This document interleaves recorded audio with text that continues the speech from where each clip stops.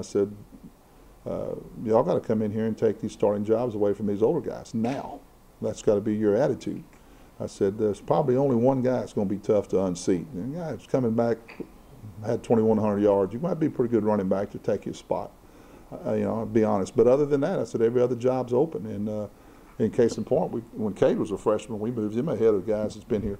And we'll do it again this year with freshmen. And we want them to have that type of attitude. And they've come in and pushed and made, a lot of them's made some cases to get on the field. And they will. We don't need to be as one-sided this year. We need to be more two-dimensional because I think we can win more games and have more success offensively if we can. So I really don't want to be put in a position where he has to duplicate those numbers, but he's going to have his opportunity to make his yards because we're going to give him the football.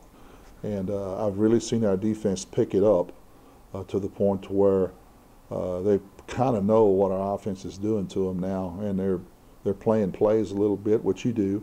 But I've seen our defense really pick it up, so it's been kind of back and forth.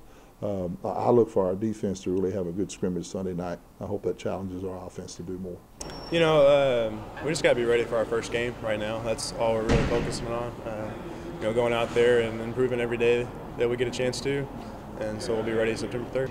Just win more ball games. We'll go out there, try to get a conference championship and make the playoffs, and that's our goal as a team, and that's what we're going to try to do. Well, I've always been a firm believer if you want to be the best, you got to beat the best. So I think this is our best schedule we've had since I've been here, and we're just really excited to be able to play these guys and show what we're made of. Coach. Oh, he's a great coach. We have a new whole defensive staff.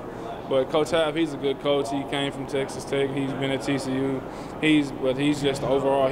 He's a great guy. On and off the field, he knows what he's talking about, and he's here to put us in the best position we possibly can be in.